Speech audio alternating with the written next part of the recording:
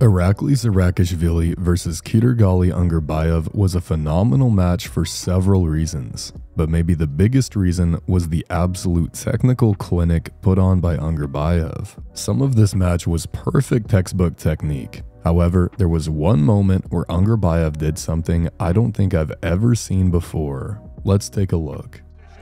Looking to get away with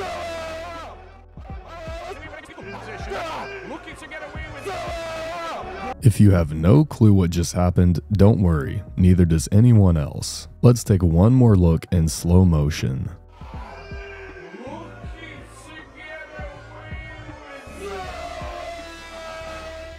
There are several possibilities as to what Ungarbayev could be doing here. The first idea I had is that he may be attempting to increase the depth of his grip mid-match. Here we see an example of Sarah Bachman using this technique against Chance Shaw. We first see her dragging her elbow all the way back to the back of the pad, but after this, midway through the pull, she shoots her elbow forward. This causes her hand to slip past Chance's hand. We can see that this move increases the depth of her grip mid-match. By increasing the depth of her grip, she now has more leverage to keep her wrist flexed, improving her cupping ability. However, if we compare this move to the move from Ungarbayev, it isn't quite the same angle. Ungarbayev is using a lot more supination and he doesn't really push past Irakli's hand as much as Sarah does. So it's possible that this is what Ungarbayev was doing, but it also may be something else. Another possibility is that Ungarbayev was trying to force the match into an inside lane.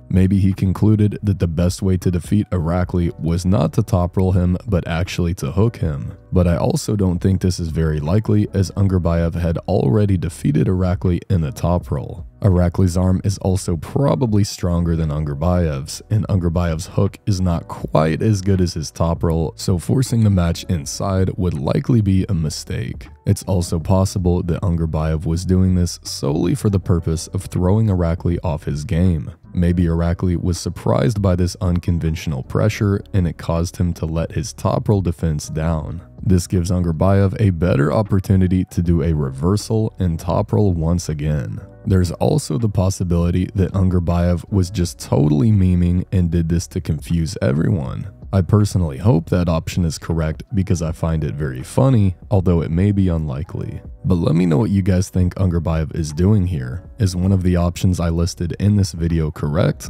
or do you think he is doing something entirely different? Ungarbayev is one of, if not the most technical puller in the sport today. He incorporates so many things into his game that the vast majority of pullers never do. Pretty much every match I've seen from him is a technical masterpiece. He rarely makes mistakes and he can use any technique he wants to at a very high level. But this match against Irakli is probably the coolest for me. I don't know that it's any more impressive from a technical standpoint in reality, but it got me excited about technique again, as if I had never seen arm wrestling before. Watching Ungarbayev compete is a great reminder that you can always further improve your arm wrestling technique. It would be a massive accomplishment to someday reach half of the technical ability demonstrated by Ketergali Ungarbayev.